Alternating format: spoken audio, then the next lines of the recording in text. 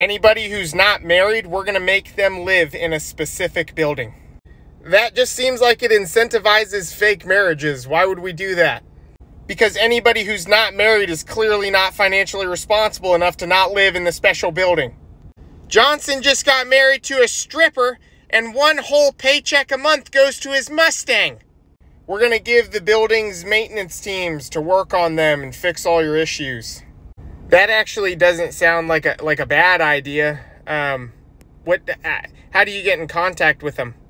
You just call the housing hotline between the very specific hours that we put only on certain days. Specific hours only on certain days? What are you talking about? Like only the third Tuesday of every other month. But my dishwasher's spewing water. What do I do now? I don't know. Learn how to do plumbing or something. I don't know. I need somebody to come look at this.